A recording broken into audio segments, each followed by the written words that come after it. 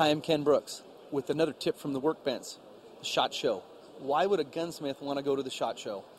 You get to see a lot of the people that you buy things from. Behind me is Pacific Tool and Gauge. We buy a lot of reamers from them, but they have other things as well.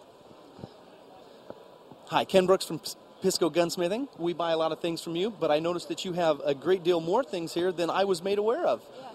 Can you tell us about that? We have the breech tools, bald eagle reamer holders, go gauges, 705 raceway reamers, and Remington tap mandrels, and they come for Winchester also. Well, thank you, Kathleen. You guys have a larger variety of tools than I was aware of originally, so I appreciate your time. Thank you very much. We'll be contacting you because I'm pretty sure there's some things here I want. Thank you for stopping by our booth. Well, now you can see why you need to come to the SHOT Show. I'm Ken Brooks. That's another tip from the Workbench. Thanks, Ken, for that tip from the Workbench from the SHOT Show. For those of you who are new to GunTech or seeing it for the first time, this month's issue and next month's issue are both our annual SHOT Show issues. We do this every year.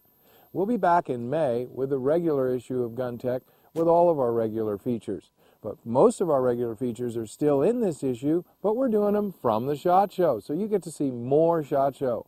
So now let's get back to the SHOT Show with Jean, Jeannie, Jack, Daryl, and Ken.